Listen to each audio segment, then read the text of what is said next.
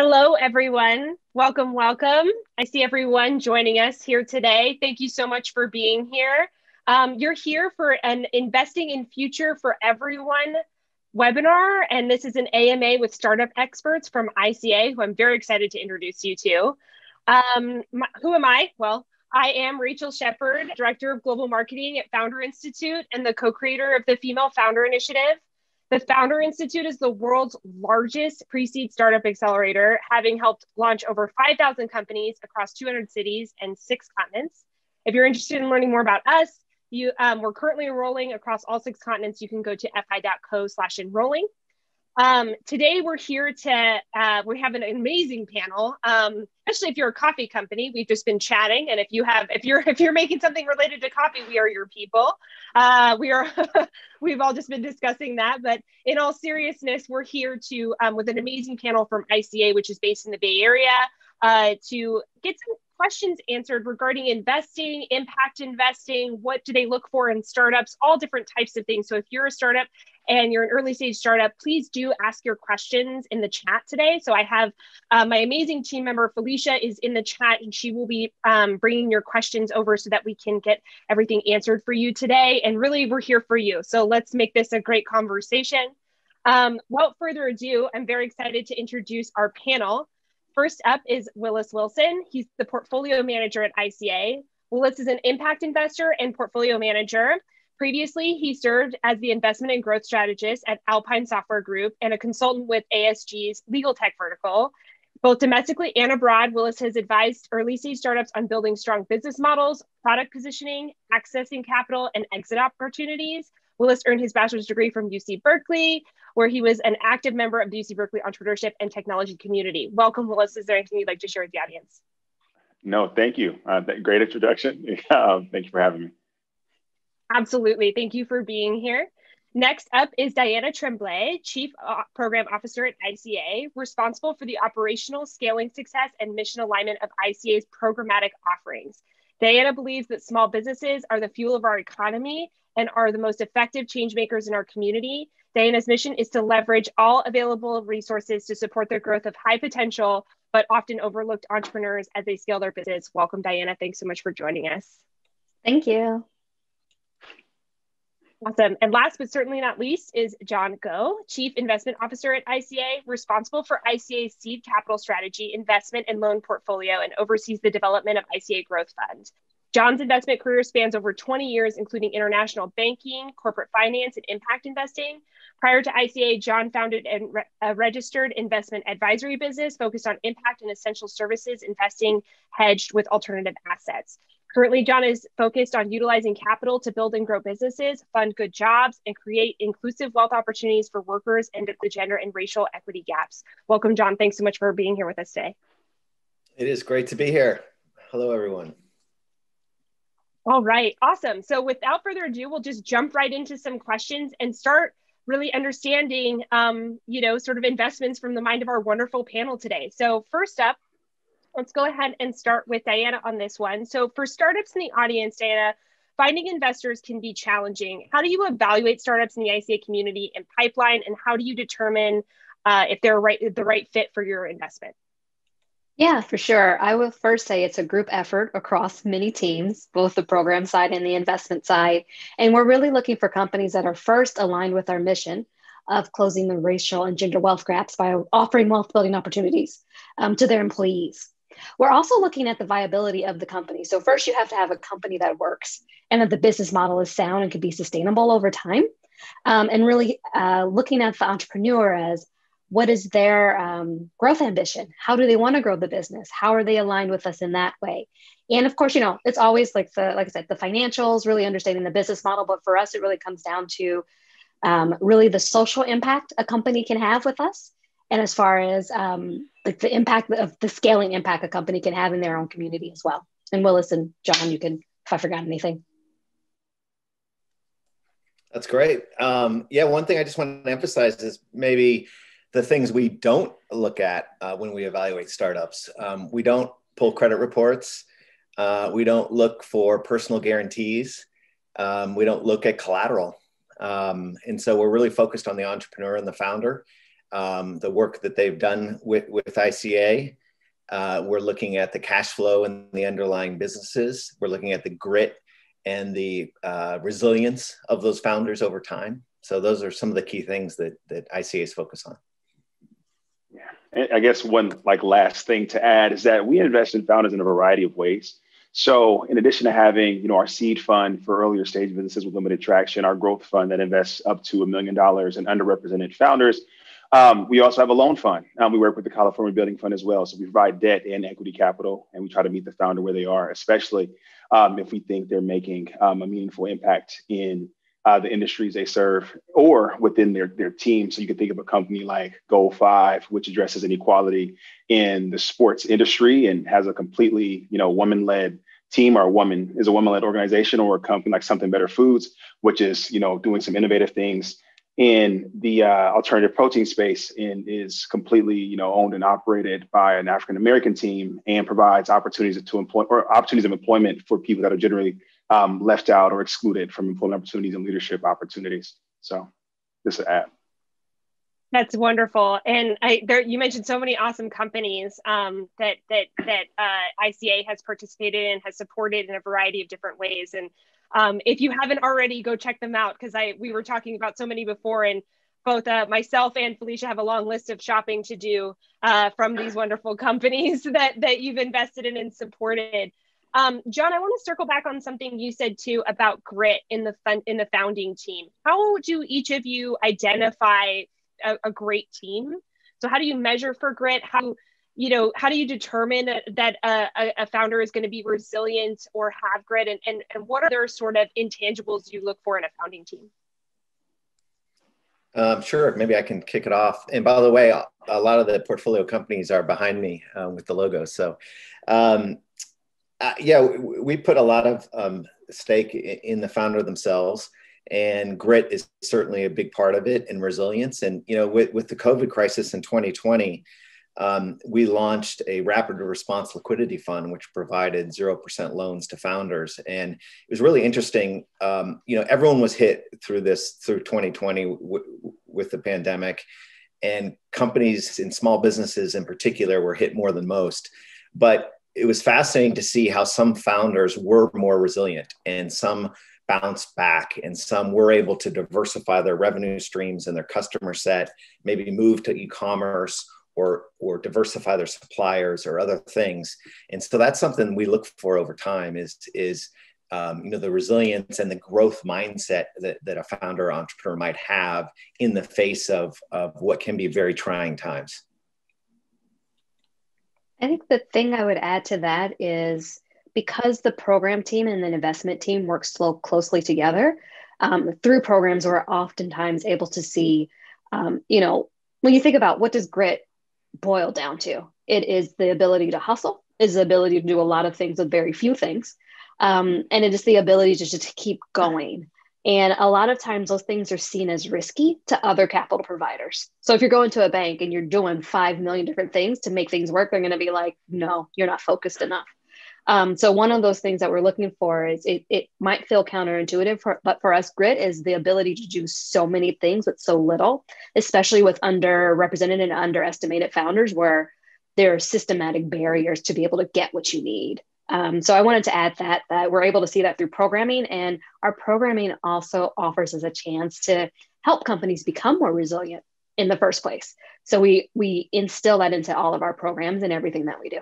Absolutely. I think it's so important to be able to understand and get to know a team a little bit and see them, kind of bring some creativity to the table when things get hard, because any founder will meet roadblocks at some point, right? And so for founders in the audience, a great way to demonstrate that is to bring creativity, bring solutions, and keep pushing, even when things get a little bit challenging. And we know it's hard, but it is a great way to showcase to your investors or your potential investors that you know how to keep going.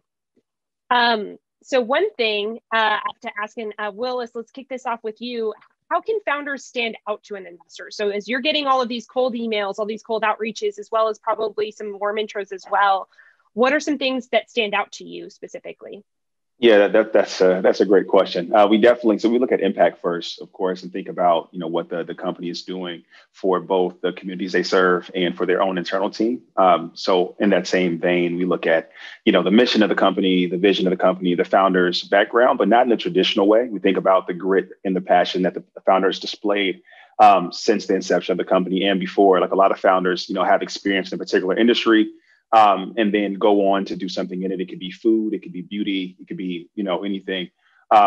So I look for mission, impact, some traction, because we don't look at all the traditional metrics like, a Stanford MBA or things like that. We like to see that you've proved out a decent bit of what you believe to be true about your business and the market that you're going after. Another thing is a team. We like to see a very diverse and representative team. We like to see ownership of the company by the members of the team, and people have like decision-making power and influence on where the business goes. And something else I kind of look for is passion. And that comes out in a couple of different ways, whether it's the activities the founders done thus far, or in the conversations, the mission for the company, et cetera. So I would say those are some of the key. John and Diana, anything in particular that stands out to you when you're evaluating companies? And thank you, Willis.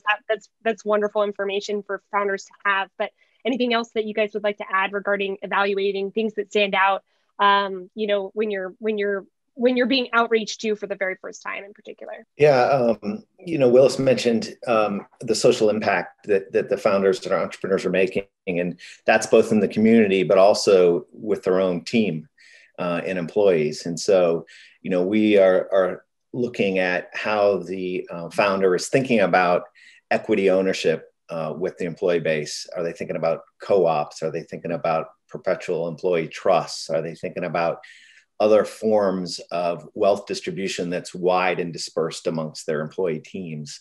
And if it's earlier stage and maybe there's only a couple of employees, are they still thinking about that early on? And that's a really encouraging sign to us that they're thinking beyond and thinking about their community and the people that work for them. Absolutely. Community impact is really huge when it comes to, what a startup can do. I think particularly right now, right, as we look forward to recovering from COVID, no matter where you are in the world joining us today, whether you're in the Bay Area with us or you're in Boston or Malaysia or Australia, we're all going to be, sort of relying on our communities to recover. So really kind of considering how startups play a role in that is really critical. So I want to ask Diana, as an investor, as a leader in ICA, how do you measure impact? How do you hold startups accountable as they grow to continue to have impact within the portfolio? Yeah, for sure. My preamble to this one is we're a nonprofit, so our impact is also measured. So we do a lot of our funders measure our impact, and in turn, we measure our companies that we work with impact. And we do that in a couple of different ways. So, one, we're of course looking at companies here in the Bay Area and how are they contributing to their communities? Are they creating jobs? What kind of jobs? Are those jobs accessible? If they're, are there opportunities to be promoted? Are you stuck at entry level? Are you not? Where are they hiring from within? Is there a diverse team? We're also looking at, as John mentioned, really wealth creation and what those opportunities are. And if you're not able to do it, because we understand that, because it takes money to be able to do that, and you have to grow your business, you have to create value, you have to wait for the value of the company to increase, your net profit has to increase. But do you have a plan? And is that your intent from the beginning? I mean, if it's not usually not people's intent because they don't know how to do it. They don't know where to start. So we really are looking at how do we support people to start that, and how do we measure that over time? So every year we do send out surveys to our companies that we work with to get that information. So we're asking, how much capital have you raised? How many employees have you had? How many folks have you promoted? How many folks have you had to let go? We're gathering a lot of information because we want to make sure that we're staying true to our mission. And we also want to be able to help the company stay true to their own mission, which is entangled in our mission. So there's lots of ways that we measure impact. And sometimes it's a phone call. It might not be a survey. It might be a phone call and Willis is talking to a company that needs help, and we gather information that way too.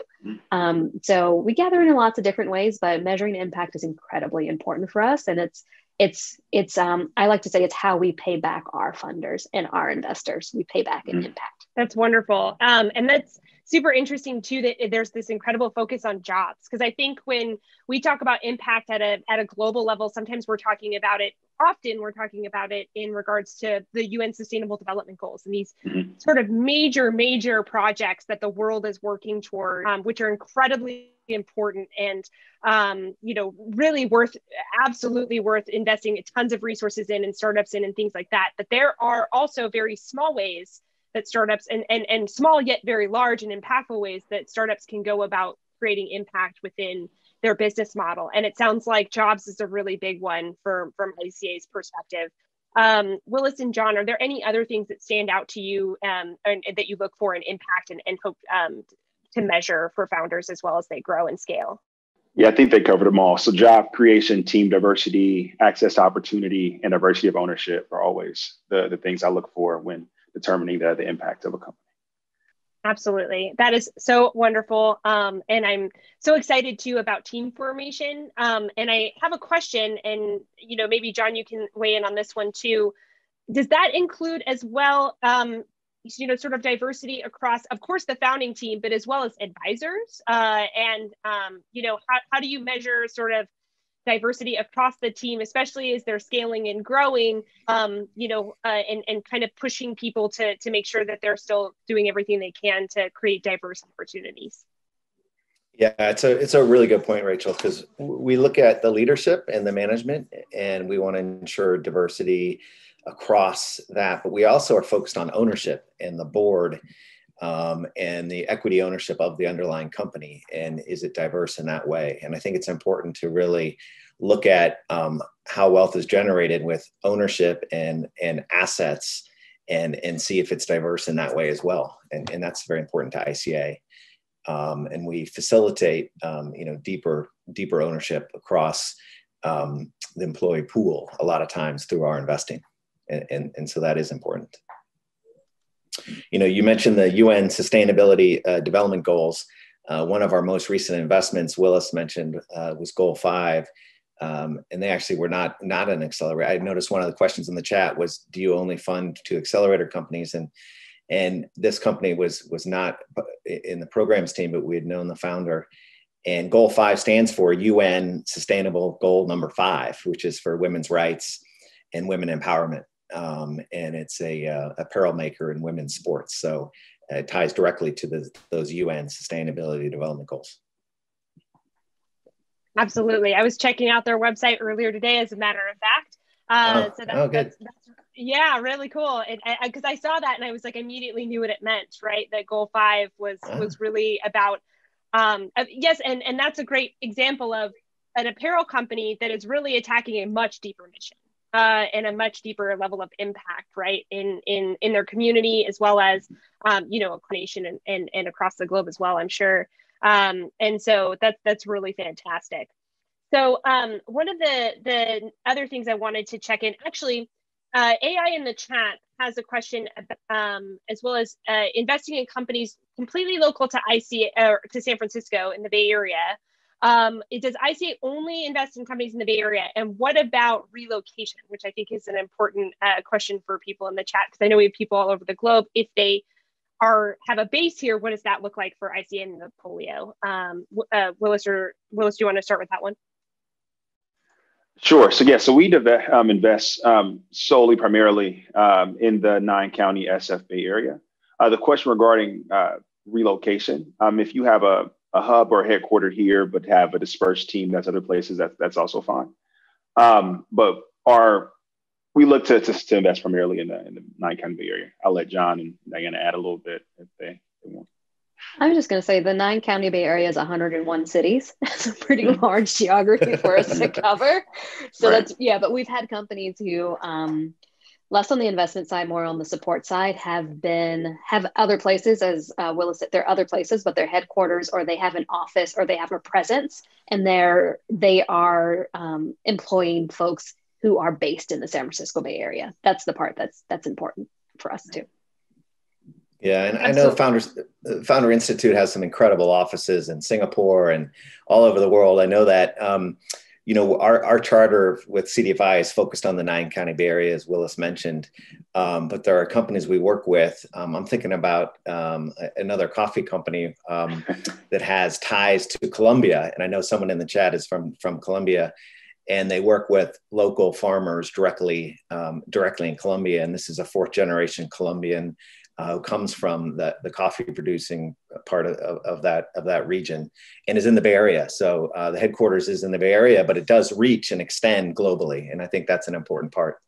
Absolutely. And I would just add to Diana's point, that's 131 cities in those 9 counties. It's a big area, and there are a lot of areas outside of San Francisco. So, it's the Bay Area is, we're in all different sorts of places in the Bay Area right now. And it's a big area of which you can join in, and there's different nuances to the startup ecosystems as well. So I think everyone sort of thinks of Silicon Valley, and which is really the thick of it in terms of startups and technology, but there are lots of other areas around too.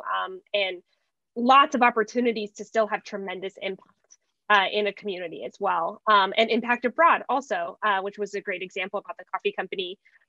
So other than coffee, which we've established we all love, what are some of the biggest industries you're excited to see growing right now and you're focused on funding now? Diana, do you want to kick us off with this one? Yeah, ICA has a deep, deep, deep history in food and beverage manufacturing, like really deep.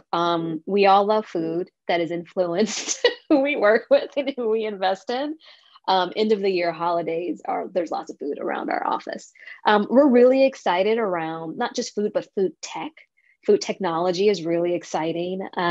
Also really interested in health and beauty. So we have a number of health and beauty companies in our current cohort, which is really exciting because we're able to see these really high potential businesses who just need some support and some capital, and we're able to really support them. So I'm excited about food tech and health and beauty. And then John and Willis can tell you what else we're excited about. Yeah, you hit all the good ones. I throw in CPG in general as well, and maybe some apparel manufacturing as well. We have 2 things coming up exciting there as well.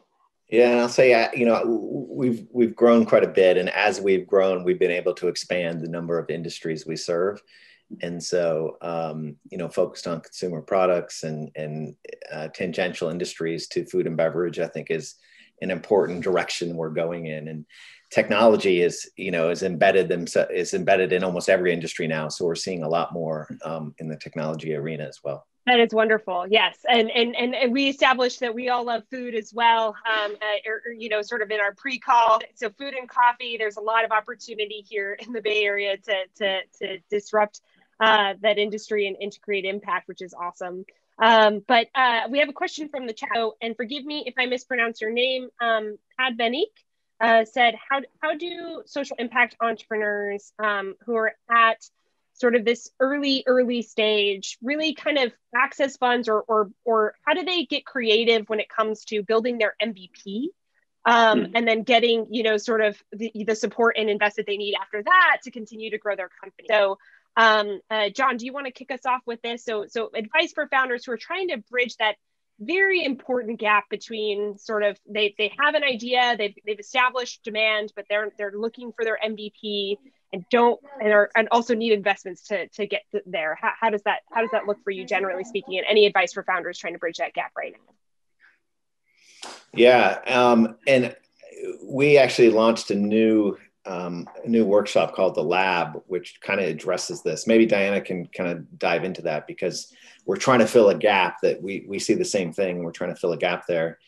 And we think there's a lack of access to capital as well. But Diana, do you want to talk about the Lab a little bit? Yeah, sure. So I'll do it from ICA perspective and just general perspective too. So, we've been running our accelerator since 2016, but we've been doing advisory support consulting with small businesses for the last 25 years. And when we launched our accelerator in 2016, there's revenue minimums, there's years in business minimums, there's criteria to get into each program. And what we were seeing is that the companies that were really high potential, often run by founders of color or female founders, weren't getting to the spot we needed them to get to. And we needed some earlier intervention points. So what we did is we created a new program called the Lab. It's a 4-week accelerator, really based on the fundamentals, but it's paired with our seed equity product. So we worked really closely with the investment team to create a seed equity product that's $25,000 to $50,000 of equity. Not debt, equity, because there's lots of micro lenders out in the world. And, for us, that was the bridge that needed to be crossed. It was you have been, your post revenue, you have a little bit of traction already, but you need additional capital to be able to really take off. You have that some semblance of an MVP, but you're still proving out your business model, but you're high potential. So we created the lab and the seed equity product to be able to do that. And then outside of ICA, it really is knowing what's in your entrepreneur ecosystem. There's so many resources out there for entrepreneurs, both online, in person, place-based. And really, it's how do you figure out in your particular ecosystem, and granted, not all entrepreneur ecosystems are built the same or all at the same spot. There are some locations that don't have the ecosystem. So you're dependent on other spots, and that's where online resources really, really do come into play. So like Hello Alice is a fantastic virtual online platform. There's so many resources in there, from grants to early stage investing. So it really is globally understanding what resources are out there. And if you don't know, you can call or email someone like ICA, and we will put you on the right path. There's lots of folks out there that are willing to help, even if they're not a good fit for our particular services. Willis, John, anything to add? I was just going to say, Willis is an MVP, most valuable player, so he's got to have something to say about Oh man, yeah, no. What are you gonna say, Diana? I think you did a great job. You covered all the things I would have said around the seed equity program. How we also, one thing we didn't talk about is how we provide additional support. So with the seed equity program, we have the lab that supports them along the way. So we don't just say, here's 50,000, good luck. We say we're going to support you, provide you coaching, connections, in addition to capital to be able to help you get to that MVP and also learn more about your market, learn more about your customers, and really put your best foot forward and put you on a path where you could get, if you want, more traditional VC style funding or a larger check from us, up to, $1 million plus or $1 million, I guess, to continue to grow and further your business.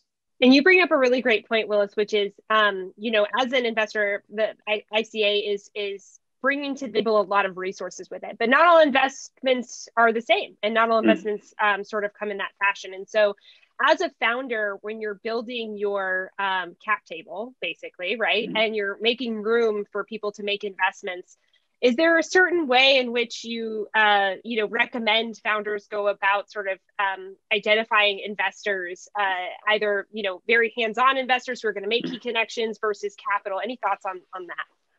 Yeah. Step one for me, you're going to hear mission a lot from me, but making sure that they're mission aligned. There's a lot of capital out there. A lot of people want to be in the venture capital, angel investing space. A lot of checks can be written, but making sure, especially when taking on equity, that you get the right partner, because of course you're giving away or maybe not giving away, but selling part of your company in exchange for capital. And you would hope that it will come with something more that can be strategic to the further growth and development of your business. So kind of to go back to answering your main question, definitely find an investor who's mission aligned and is a strategic fit for you and your org and understands where you're trying to go. Hopefully they have some industry expertise that they can share and guide you kind of along your journey. Now, I know that that's not always accessible, but if you can help it, those are some things I would consider.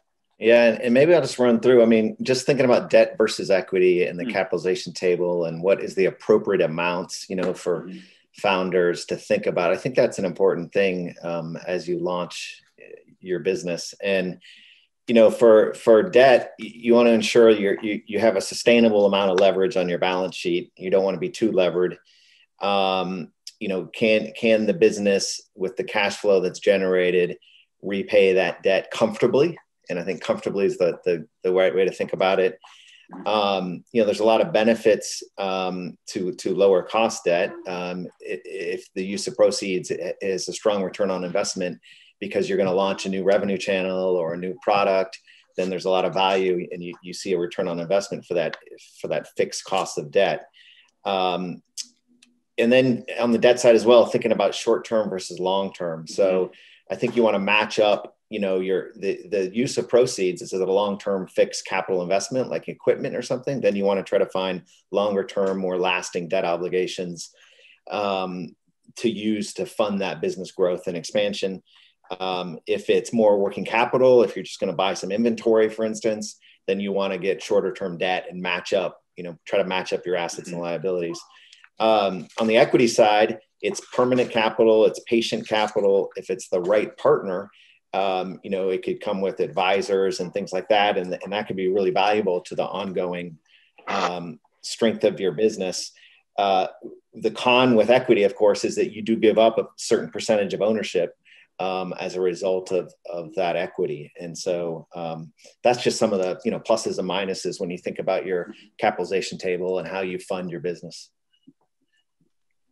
Absolutely. That is super helpful for all the founders in the audience. And you will get a recording of this, by the way. So in case you didn't catch all of that the first time around, all those lovely pieces of information John just shared with us, you'll be able to check it out again, because that's really important to understand. And I think in particular, a lot of the founders in the audience are probably looking at a lot of pre-seed money right now, potentially even like angel investment money. And I think it's equally as important to assess your angel investors accordingly as well, right?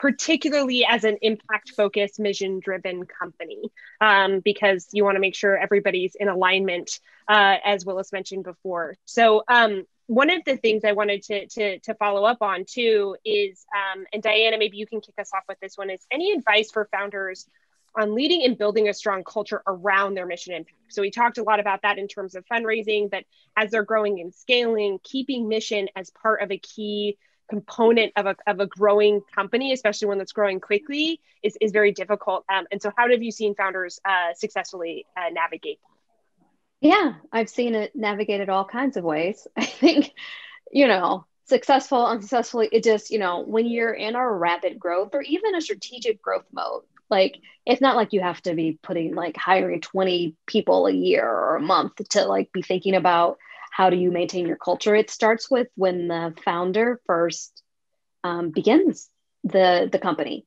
and the culture comes from the founder. So even if you don't say what your culture is, your culture will just be created spontaneously. And you want to make sure that you have some say in that, because once a culture is created spontaneously, it is really hard to change it. So as a founder, you are the culture amplifier. You are the culture champion. And then as you're hiring, you have to find more folks that you're hiring that align with you in that way. And that can then be your culture magnifiers and amplifiers too. Because as a founder, you can't do it all the time. So if you're out raising capital, you cannot be the culture amplifier that whole time either.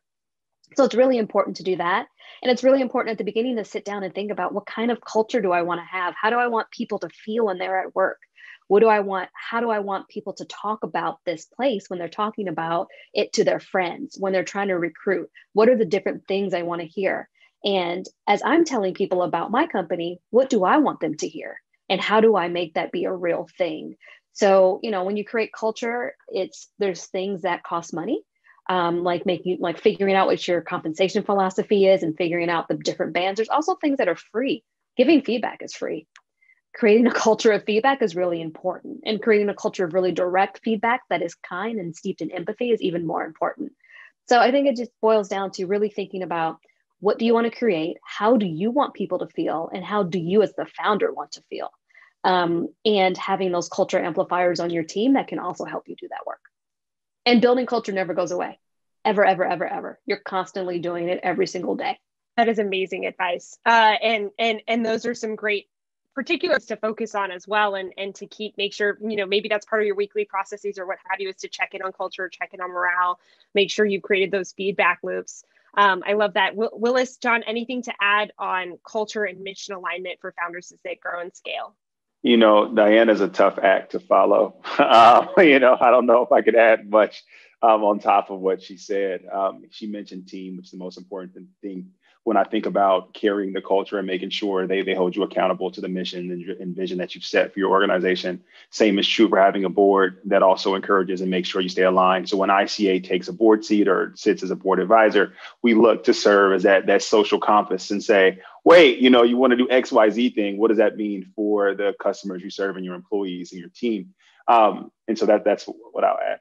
Fantastic. Yes. And that's very top to bottom, right? Consider that for every person you bring in to help you grow and ultimately design your company and its future as well. And the impact in particular, I think it's incredibly important when you have an impact piece as a key pillar of your company. And I will say ICA walks the walk, because I've spent 30 minutes on the phone with this wonderful panel before we went live, and I'm ready. I would like to be at your company parties. We'll definitely hang out in the future, because the culture, you can tell you guys all get along so well, and the culture is definitely there. So ICA, the advice Diana is giving I can tell is real and working within the organization already. And so I love that. So for future of investing, I wanted to get your thoughts on this, John. ICA is investing in supporting small businesses as well as startups.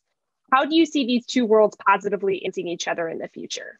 Yeah, it's really fascinating to think about that and the ecosystem that can develop. I mean, one of the things we're trying to do, and Willis mentioned advisory boards, and I know there's a question in the chat as well about how do you establish an advisory board and some of those things.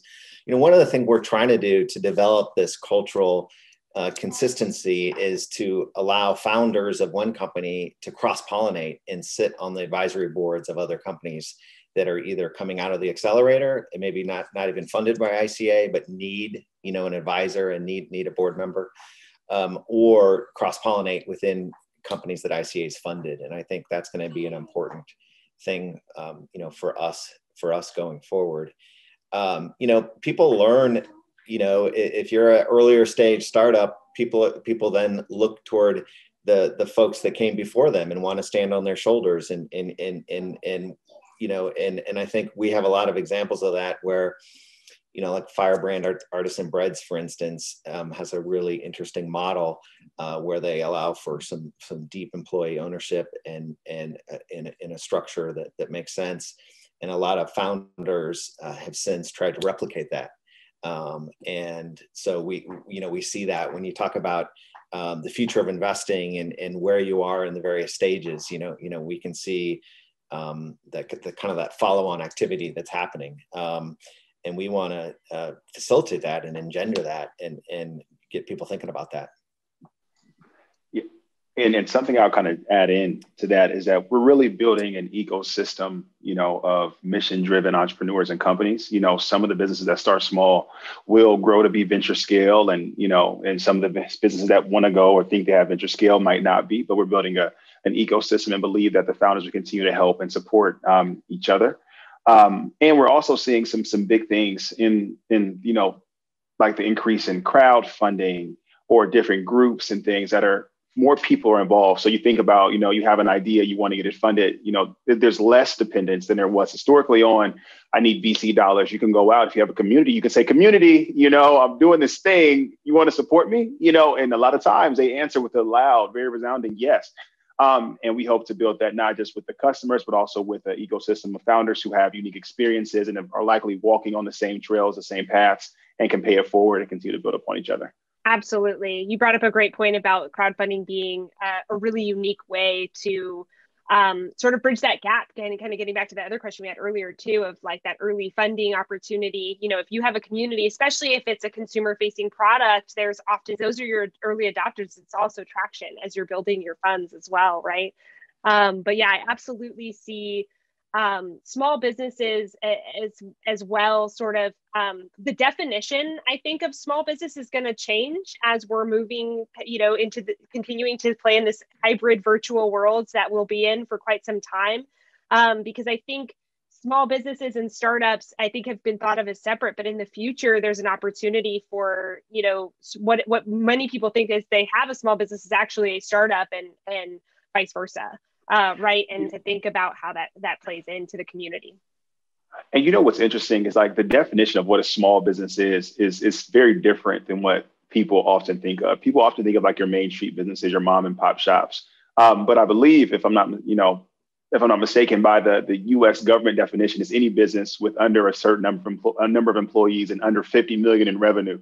There is some room for some sizable small businesses that can make some major impacts. You know, in a lot of these businesses, and I had experience with this in my last job, where you don't think of like that in between space where there are businesses, you know, with tens, hundreds, low millions of revenue. Then there are businesses with, you know, multiple tens of millions of revenue that aren't quite venture scale, but create great jobs, support great communities, and are often not considered to be small businesses. So we think a lot of the businesses we support will also fall into that gap where they're doing actually some really significant business and creating some great opportunities, but still aren't quite venture scale because their market isn't large enough. Exactly. I'm excited to see that future for small businesses, especially as they create, you know, multi-generational wealth opportunities, right? Because I think the idea before was that small business maintained, you know, revenue positivity and sort of maintained themselves, and startups created these great wealth opportunities. And I think there's going to be a lot of space in between for a lot of communities to create opportunity that extends far beyond the here and now, but isn't quite giving up, you know, sort of going the unicorn route, I should say. And so that's really interesting. And then back to this one, Willis, Carolina asked, how many companies do you see in a year, and what is the chance of getting funded, just in general? So again, and I'd love for the founders to get a perspective of what your inbox looks like. You know, how often are you being reached out to in a cold email, and then honestly, how many investments does ICA plan on making, just so that they know what that funnel looks like? Sure. Yeah, that's a very interesting question. So, you know, we'll call it, you know, the new ICA is very active. Through our two programs, we'll do somewhere between 20 to 40 investments this year, some larger in the multiple hundreds of thousands, some lower, using our seed equity fund of 50K on average. It just kind of I guess using some data, we've done, you know, 4 deals in the last 4 months, and we plan to keep that trend going. I get about maybe 3 to 5 emails a week from inbound from founders looking for funding. They're not always a fit, but if they're not, we try to either send them to our programs or connect them with some other resources that can help. What are your chances of getting funded? Assuming you have some traction, you kind of meet some of the basic criteria, having a Bay Area presence, mission alignment, some traction, diverse team, et cetera. I would say it's a lot better than your chances with a traditional VC fund instead of going like the impact VC route. But it's just really hard to say. It's a case-by-case basis. We look really heavily for mission alignment, you know, traction, because we don't look at like the traditional metrics of, you know, MBAs and things like that, team and all those things. The market you're in matters, but not quite as much. We're not necessarily looking for unicorns, but you want to have a decent addressable market. Yeah, so that's it. Like I said, we keep a running list of anywhere between 50 to 100, equity pipeline of 50 to 100 companies that are, you know, high potential. And we rank them according to level of interest, documents collected, stage. We track their participation in our programs. And if, let's say, I get a company that reaches out to me and says, you know, I need investment, et cetera, you know, I'll look at their pitch deck or whatever they send over. Sometimes it's their historical financials and projections.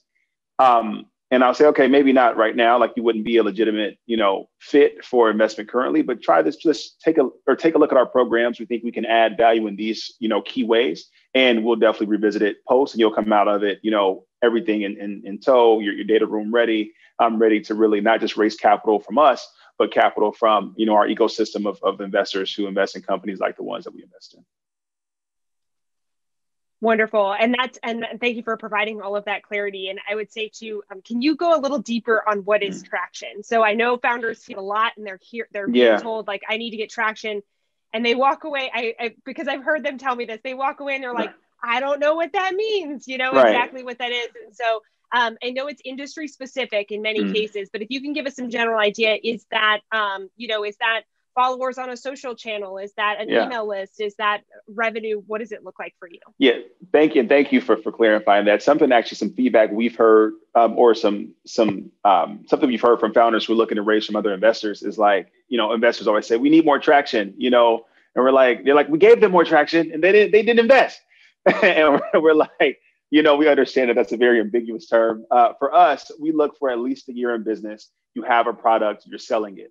It doesn't have to be perfect, but you need to have some customers and have been in business for at least a year. And that's what traction means to us. There's no specific, buzzword clarity, exactly. There's no specific dollar amount. But, it should be, okay, I guess I'm always going to be vague again. Let's say low tens of thousands of dollars at least. You have a product you're selling at generating low tens of thousands of dollars on an annual basis. I like your low tens of thousands of dollars. Yeah, at least low tens. And that'll qualify you more for like the lab and the seed equity, not so much the larger pools of capital. But it gets you in the door, and it establishes that working relationship with us. And, we support our businesses through and through. Once you're admitted to an ICA program or you get an investment for us, you're part of the family. And we do all that we can to support you. A great example, like John mentioned, is the Rapid Response Liquidity Fund, 0% interest loans, to be people and businesses businesses in our community, averaging $50,000, no credit check, no background check, none of these things that are traditionally barriers to getting capital. And a lot of the business we've supported are doing well and thriving and participate in our programs continuously. They pay it back, we pay it forward and support additional businesses. So we try to be supportive. And if you come to us with that traction, even if it's small, we try to make that mean something and help support you to grow further. Perfect. Thank you for providing clarity on traction and for giving us some numbers. I know it's hard when we're not talking about a specific industry or company, but it really is helpful, I think, for founders to have some idea of what does that mean to any investor, and also just kind of, getting some more clarity there. And Luis from the audience actually had a very specific question, and I will put this out here for whoever feels, they're comfortable taking it. It's, would ICA recommend a startup to take on convertible debt notes at a pre-seed stage, even if the startup does not reach positive cash flow for the next 12 months? Yeah, I can take that one. There's a number of instances where, you're post-revenue and generating, you have customer relationships, you have a product launched and you've got some revenue, but you're not necessarily profitable and you don't have positive cash flow. But there's still value in taking a convertible debt note or a safe note. Safe note is simple agreement for future equity. It's similar to a convertible note, and it's one of the ways that ICA uses when we invest in companies.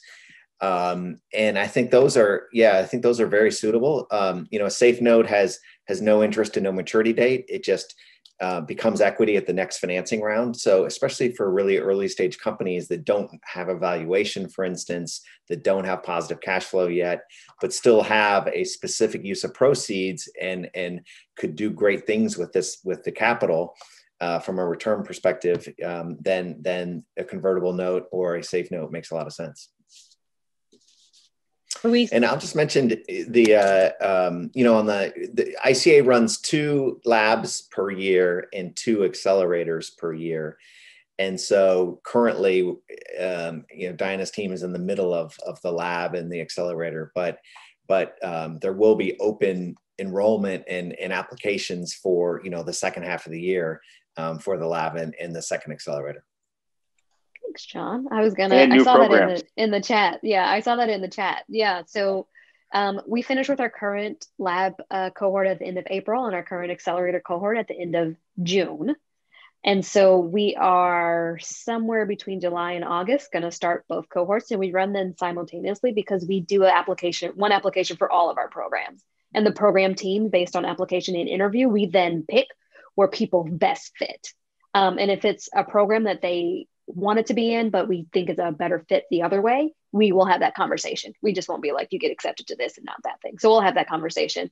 And we do one pitch event a year, and it's going to be in November of this year. So folks who go through our programs have the opportunity to apply to pitch, to be able to pitch in front of investors. And the investment team helps us make sure that we have investors in the room. And it's our 25th year anniversary this year, so it's going to be extra special. Oh, that's very exciting. And Luis, hopefully that answered yes, you said, thanks for clarifying. So thank you so much, John, for adding additional clarity there. And for Diana and Willis for mentioning these programs that we have as well, or that you have as well, so that they have, places to turn to for these types of questions, which I think are very overwhelming for founders. Sometimes they overwhelm me, and it's not even talking about a company that I have, to talk about these different nuances and how to grow and scale. So we appreciate that clarity. Diana, question to you, and then of course to the whole panel. what types of startups or industries would you like to see brought to fruition? So what are you seeing, maybe some industries that you'd like to see grow more, or some new things, new problems you'd like to see addressed in the near future, as a call for startups who are maybe in the audience right now? I'm super interested in telehealth, especially with everything that started going on with COVID and shelter in place. And telehealth was always a part of the landscape. But what's been happening over the last year is really, really exciting because it is still dependent on people and technology. So I'm always really excited about the things that are the people and technology parts are interrelated, as opposed to just a pure technology where I just want to get to the fastest, biggest company I can with the least amount of labor spend, which is not as exciting for me because people make really great companies. So I'm really excited in telehealth. I would love to see more of that. And B2B services are really amazing. I think people underplay how awesome they can be. But if you look at some of our, the biggest corporations we have in the United States, most of them are B2B. So I like B2B a lot. And it's just like, if it's in a mature industry, is it a product that's changing the way or service that you're changing the delivery of it, or it's reinvigorating a stagnant industry? So those things are always really cool. So there's so much coffee, but are you doing something different in coffee? There's so much food. Are you doing something different in the way that you're preparing, say, your vegan based meat product? So those are exciting things for me. I love that. Willis, John, any industries you're super excited about as well? I mean, I'll just brag on some of the founders and entrepreneurs that we have now. I mean, there's this alternative protein company. It's a insect snack company that Monica Martinez founded called Don Buguito. And it's just fascinating. And it's pioneering the alternative protein market through insects, cricket flour and chocolate covered crickets and things like this. And it's fascinating to kind of launch a product into a brand new industry and kind of build it from scratch and educate, from scratch essentially. So that's always, fascinating to me. Something Better Foods is an alternative fried chicken product that uses soy and garbanzo beans. And it's a fascinating product, and it's a recent investment. And again, it's kind of like Impossible Foods and those, it's pioneering and a new product into market. So those are always fascinating to me, and we love to see that. You guys covered all the great ones. Well, I was just going to say, I have to give a shout out. Our CEO just met with Madam Vice President, VP Harris, and one of our portfolio companies, Red Door Catering, and the founder and CEO of that company, Rain Free, got to speak with Madam Vice President, and it was just a great. This was just last week. She was in Oakland for this, and so if you haven't seen that, maybe you could check it out. But it just goes to kind of the resilience and some of these things that we've been talking about today, as far as the future of investing and the role that CDFIs like us can play with these entrepreneurs. Man, see, John, you guys, I can't follow up. You guys are coming in strong. I guess I'll throw in two more little darts in there. I'm very passionate about issues that affect underrepresented, underserved communities. So I'm very interested in education tech. What happens to all the little ones that are out of school right now? How do they rebound? What businesses are looking to solve that problem? And then another thing we talk about equity, ownership, wealth creation, fintech, unique things in that space and are interesting to me as well, or maybe not full fintech, but that is included, but also other things addressing the financial knowledge security of underrepresented, underfunded, underserved communities. Absolutely. And there's so much that's happening in all of these wonderful spaces you mentioned, from, telehealth to, unique proteins to financial inclusion. And financial inclusion, looks like so many different things. Actually, at the end of the day, it could be, a different group that you're helping bring into the conversation, education you're providing, a service that opens doors and just thinks about things in a completely different way to this point, right? Something that exists, doesn't mean there's not room for innovation.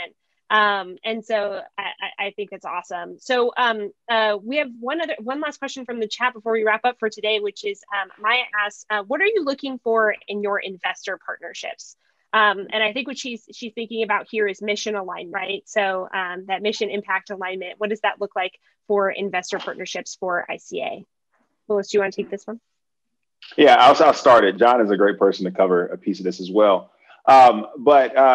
So in our investment partners, of course, here it goes again, mission alignment, committed to closing the racial and gender equity and wealth gap, very important to us. We also consider ourselves to be very patient and kind capital.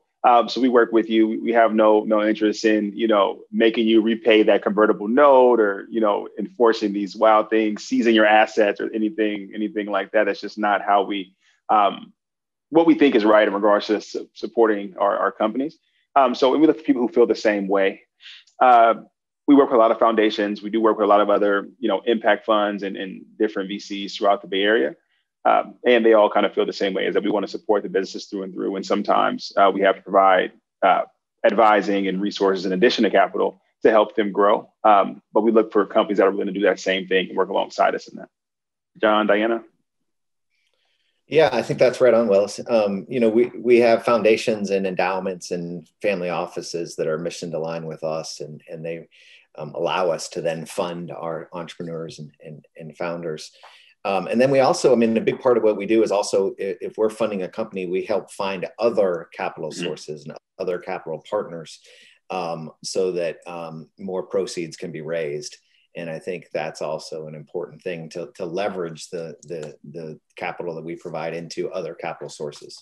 And we have a lot of partners that we work with in that regard. Fantastic. And hopefully that clarifies or answers your question, Maya. And I just want to put one more question out to the panel. We'll start with you, Diana, which is advice for founders. As they're going through your work, you have all worked with founders at so many different stages and so many different ways, and support them in so many different ways. What is the biggest piece of advice you can give to founders right now regarding, just perseverance, et cetera, how to keep going, things like that? Diana?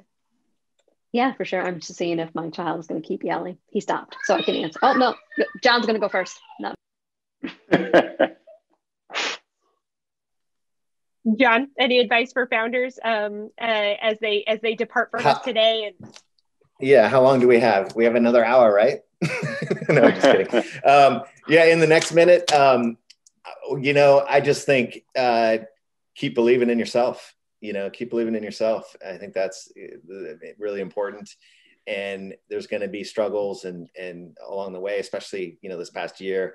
With the COVID crisis, we saw a lot of companies go through a real trough and are just coming out of it now. So, just to encourage everyone in that regard.